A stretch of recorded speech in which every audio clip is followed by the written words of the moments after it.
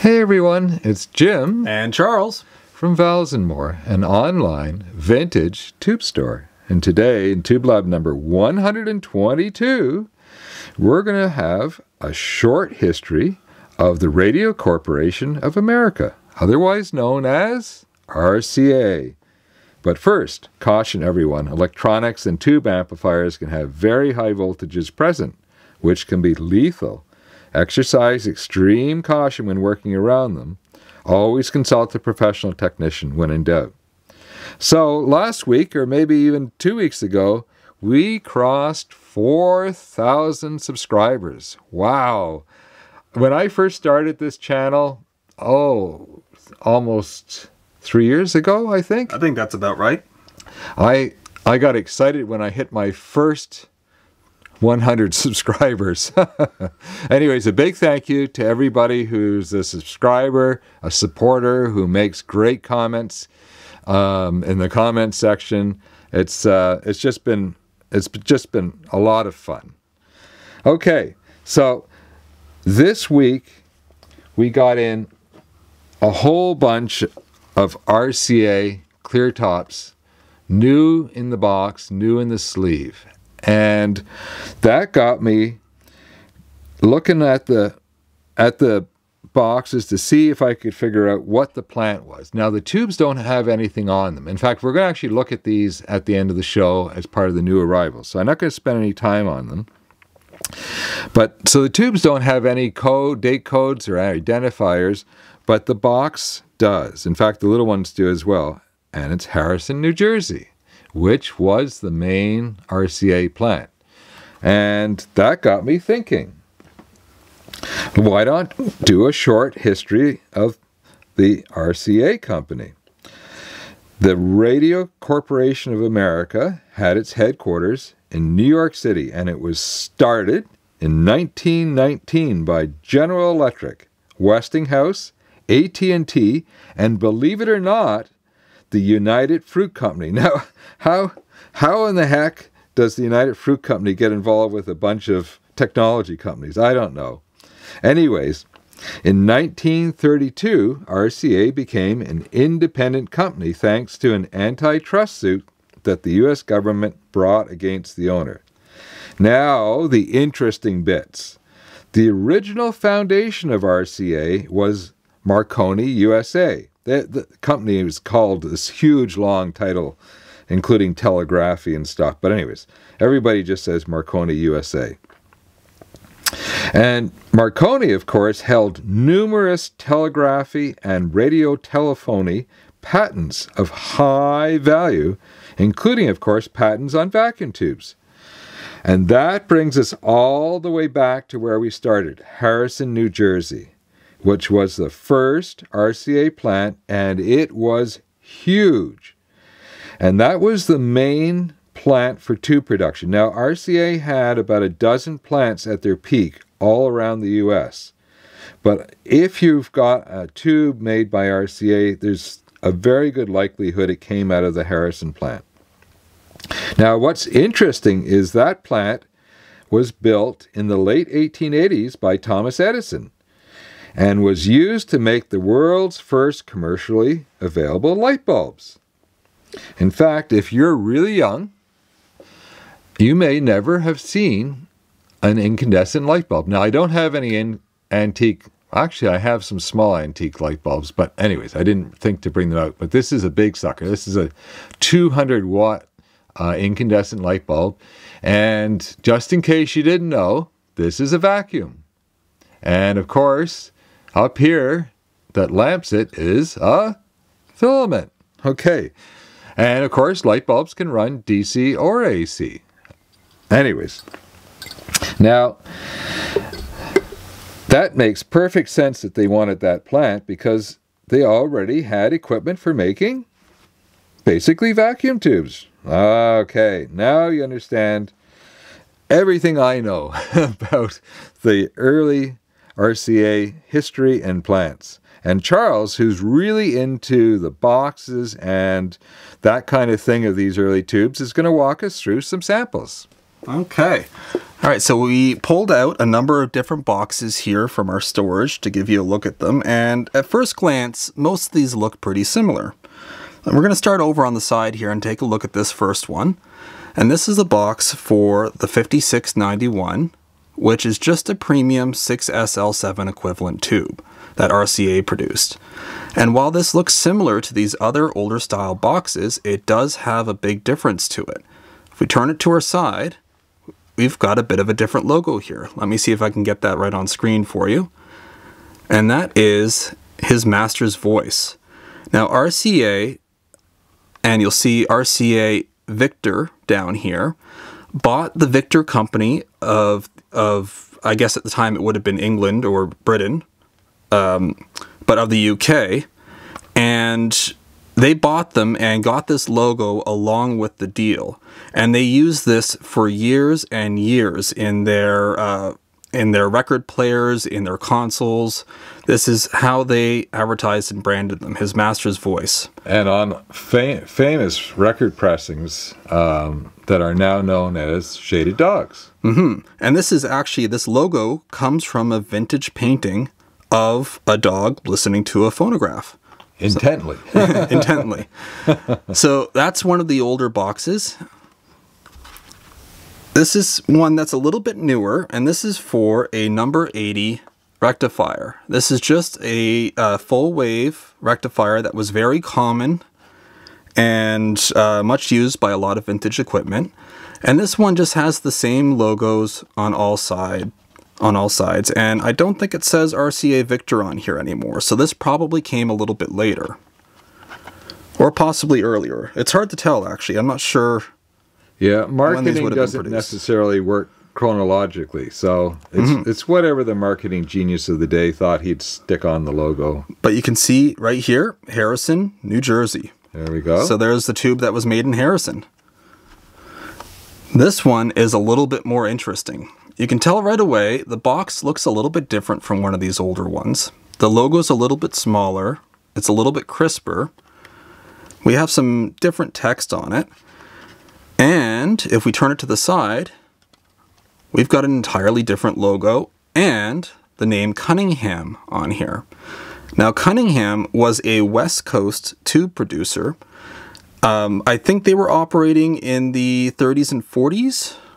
Way back in what I call the first era of tubes, which was the radio era. And Cunningham, the founder and operator of the company, was a bit of a scoundrel.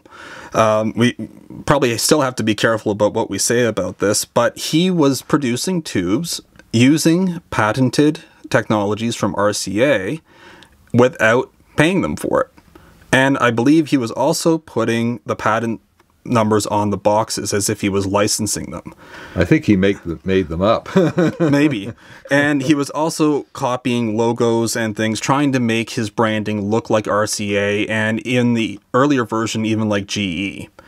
And because of that, it caused a big lawsuit. RCA obviously was not happy about that, but somehow he managed to come out on top of it and was folded into the RCA company, because they wanted his market share because he was actually quite successful. He owned basically the whole of the west coast of the US market. And as a result, he ended up selling rebranded RCA tubes with RCA and Cunningham on the boxes. And he even ended up heading one of their technical research departments as well at one point. So I think he did quite well for himself. So sometimes scoundrels work out, or win in the end. So there's another really interesting feature about this box that we just noticed earlier. Take a look in here. See if you can read this text right here. What's this about RCA being on the staples? Well, we've got a lot of staples on this box. We've got one on each side, top and bottom. And we shined one of them up a little bit here for you, and see if you can see that. Let me hold it steady, and hopefully it's going to be focused. There's RCA marked right on the staple there, and they did this so that people couldn't open up the boxes, swap the tube with a different tube or a used tube, and then close it back up with their own staples. So this is an early form of theft prevention, copy protection. You can tell they were worried about that, probably because it was at the same time as working around Cunningham here. So that's another interesting box. Well, you know what they say, once bitten, twice shy. Twice shy. And here we have another similar one. This is a newer version compared to these older guys, and it's keeping a similar logo style to the Cunningham, except we just have RCA on all sides. And this is getting more into the modern era, and this is just a box for one of their standard 6v6 tubes. So that's how it evolved over time. And then of course we have the last version of the box that they made, which was this modern, I believe they made these in the 70s and 80s. This is the just flat red with black and white text on it. And it's pretty nice looking, but this is what they used until the end of the second tube era. Yeah, I don't know when RCA shut down tube production, but by about 1982, pretty much everyone was gone. Mm-hmm. Okay, well, thanks for doing that, Charles. You're very welcome. Okay, well, let's clear the decks because we've got a lot of tubes actually came in this week. I'll grab these guys here. Thousands wouldn't be an exaggeration. So we're going to take a look at some of the highlights of what came in. You know, if you've watched this channel for any length of time, you know I love rockets. So we're going to look at a rocket tube. And we're going to take a look at this beautiful sleeve. I've got some tubes from the sleeve. And can you unbundle those, Charles? We'll do those last. Okay. Okay, so first up is a Soviet-era tube. This is a really quite interesting tube. This is the 6H3N-EB. Now, that's in Cyrillic, so let's translate that. So that's 6N for H, 3, and the N's, this is actually, I think, the symbol for pi, and that becomes N. So 6...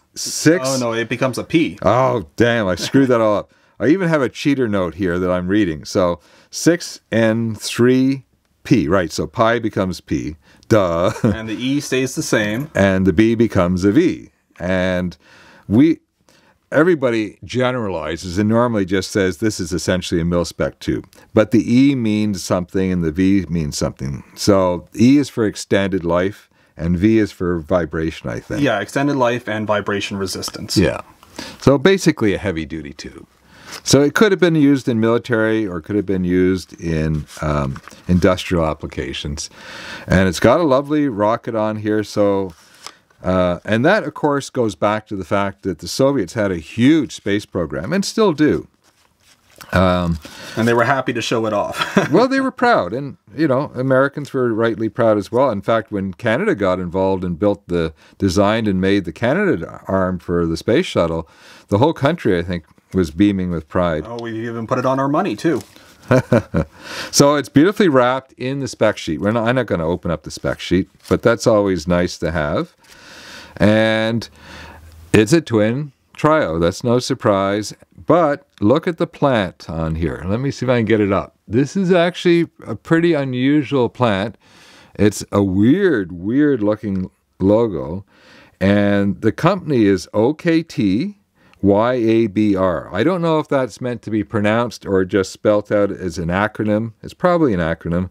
But this was made in the Ukraine. There was a tube plant just to the southeast, I think, of Kyiv, and they would have been set up, of course, by the Soviets. And they specialized in 9-pin signal tubes. Right, and so it's not surprising that there's a saucer getter, that it looks very much like a Voskhod rocket tube. In fact, it looks so much like a Voskhod that I would venture to guess that that plant and those engineers actually set this plant up, which was really quite common back then. Plants didn't just, they didn't grow out of nothing. They had to have... They were being set up by the state. And if they had expertise from another plant, they would have sent them over to help them get going. That's right. That's right. I mean, RCA built the very first modern tube plants. Well, they didn't build the plant, but they supplied the equipment and technology in 1939, I think.